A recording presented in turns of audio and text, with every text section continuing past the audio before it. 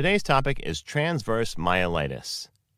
Transverse myelitis is a rare neurological condition characterized by an inflammation of a section of the spinal cord.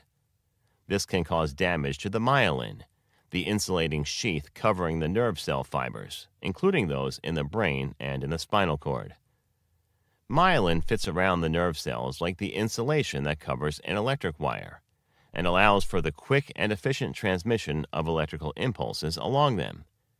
When myelin is damaged, the nerves can damage as well, making it harder for them to send signals to other parts of the body.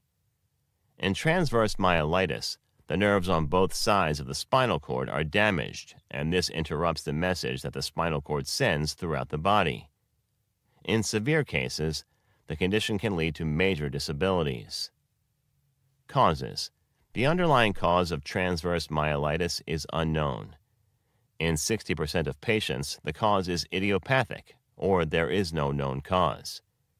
The inflammation seen in the condition has been associated with various conditions, including viral infections. Viral infections known to be associated with the condition include HIV, herpes simplex, Epstein-Barr, cytomegalovirus, herpes zoster, flavivirus infections such as Zika virus and West Nile virus. Bacterial infections such as Lyme disease, tuberculosis, and syphilis. Autoimmune conditions such as lupus and Sjogren's syndrome.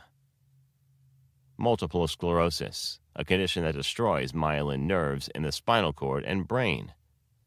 Neuromyelitis optica, a condition that causes inflammation and myelin loss to nerves in the spinal cord and optic nerve.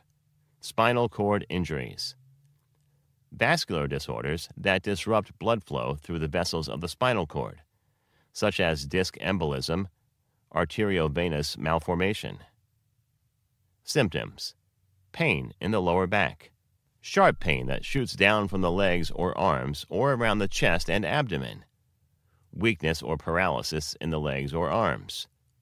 Troubles with bowel and bladder control, including urinary incontinence, difficulty urinating, a need to urinate more frequently, and constipation. Loss of appetite. Muscle spasm. Pins and needles feeling in the feet, toes, or leg. Diagnosis and treatment. The doctor will make the diagnosis based on symptoms, medical review, assessment of nerve function, and test results.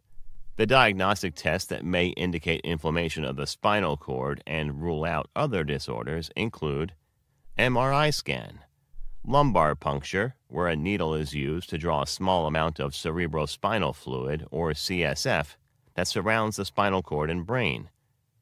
Blood tests to identify infections. Check for antibodies associated with neuromyelitis optica and to rule out other conditions. Treatment. Treatment options include intravenous steroids to help reduce inflammation in the spinal column, plasma exchange therapy for people who don't respond to intravenous steroid, antiviral medications for people with a viral infection of the spinal cord, pain medication to lessen chronic pain, medications to treat other complications such as urinary or bowel dysfunction, depression, medications to prevent a recurrent attack. Additional therapies focus on long-term recovery and care. These may include physical therapy to help improve strength and coordination. Physical therapy may help you learn how to use any needed assistive devices, such as canes, braces, or wheelchair. Occupational therapy to learn new ways of performing day-to-day activities, such as bathing, house cleaning. Psychotherapy to help with anxiety, depression, sexual dysfunction, and other behavioral issues. Thank you for watching our video. Please do not forget to like and share the video. Also, please subscribe to the channel to stay updated on our latest videos.